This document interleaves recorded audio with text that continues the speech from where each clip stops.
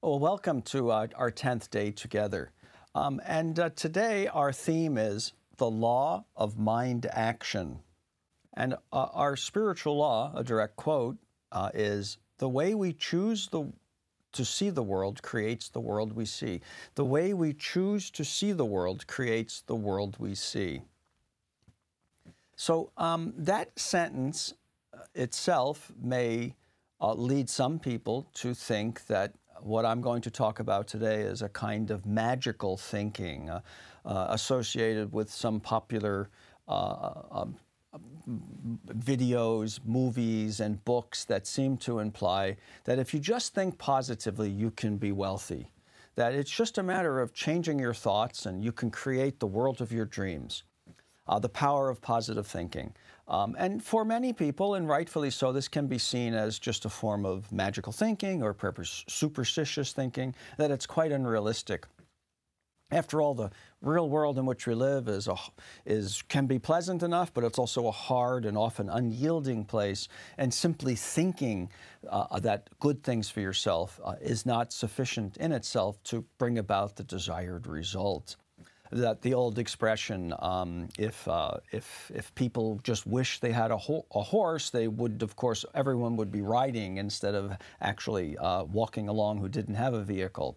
So wishing itself is impotent or futile over against the hard realities of life. Yes, that's an understandable perspective. And certainly one might indeed go too far in the direction of overvaluing the power of the mind to change our reality. This is how Sir John expresses the idea. I will paraphrase here. Sir John Templeton sees thoughts as having a force in our lives that is no less real than the force of our will and the force of external physical objects. Actually, it's his view that thoughts are more powerful than external physical forces, because if we change our thoughts, he thinks, we can change what we want and change what we experience in our lives. And the principle that, the practical principle, again, I haven't said it in a while, but Sir John does seem to have been a very practical mystic, a kind of saint of the practical life. And he advises that if we want to change our reality, then we need to change our thoughts. And we do that by shepherding our thoughts, by guarding our thoughts, by a careful process of refining our thoughts. I mentioned this in an earlier video, this process of sifting and sorting so that we can sort out the unhelpful ways of thinking.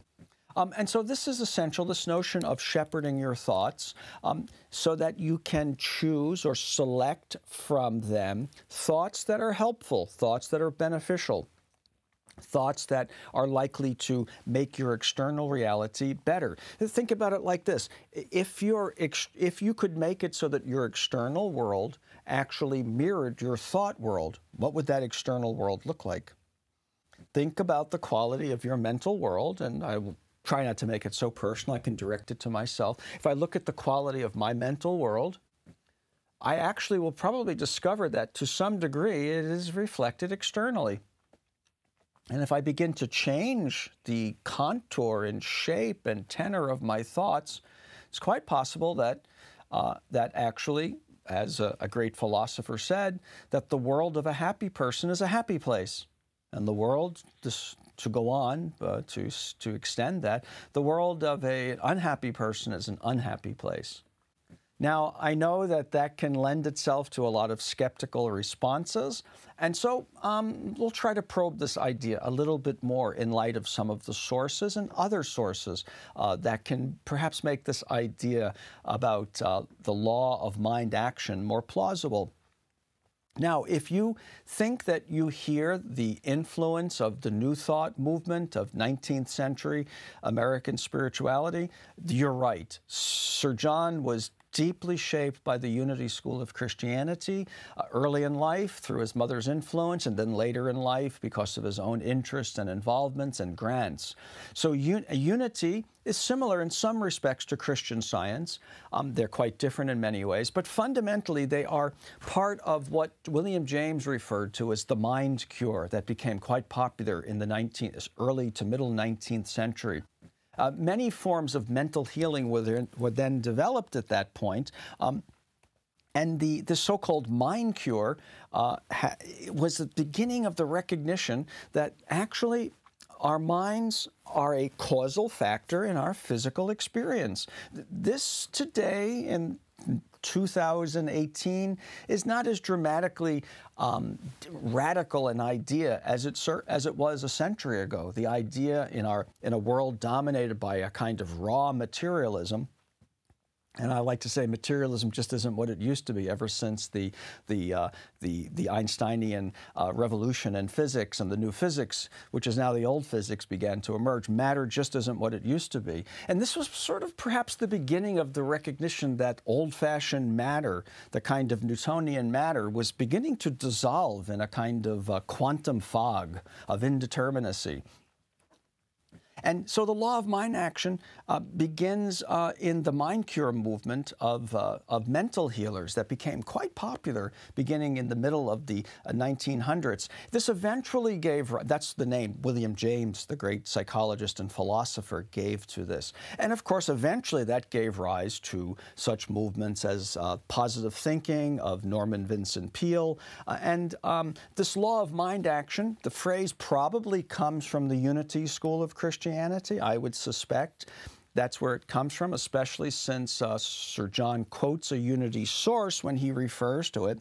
But unity itself says that the law of mind action can be stated this way. Human beings create their experiences by the activity of their thinking.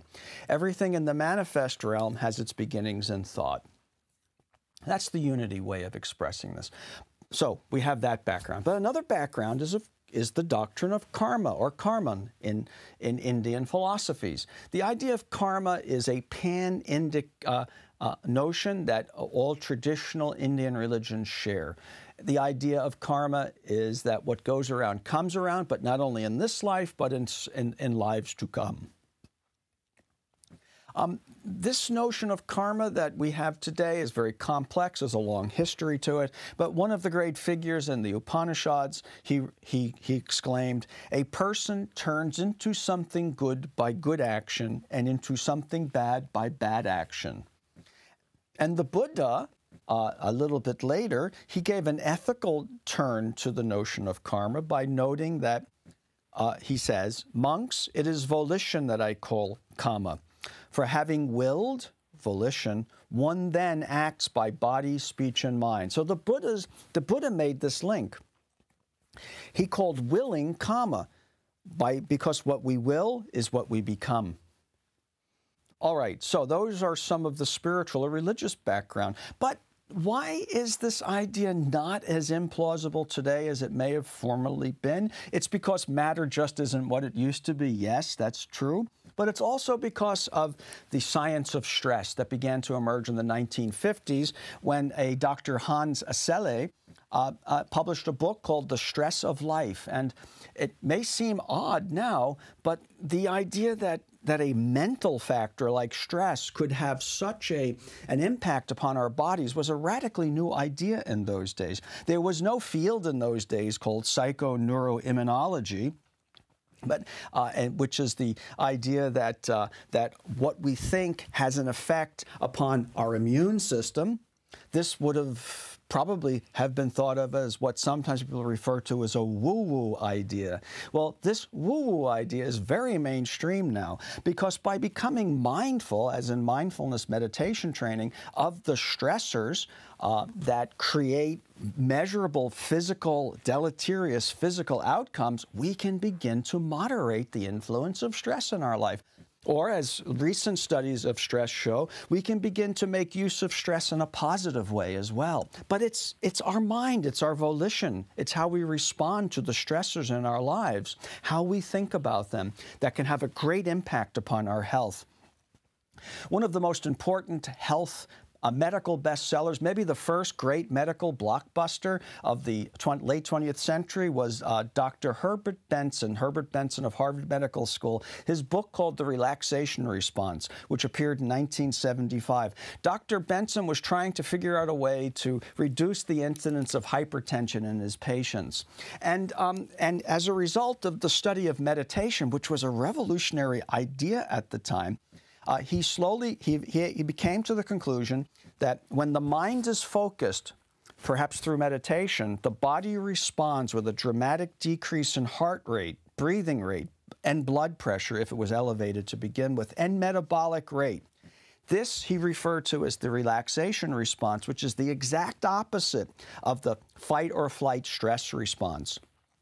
And so, as a consequence of that discovery, he described meditation as being able to induce a physiological state of quietude, which can counteract the physiological consequences of the stress response, of the fight and flight response. So, at any rate, the whole idea then of the law of mind action is not as exotic today as it formerly was.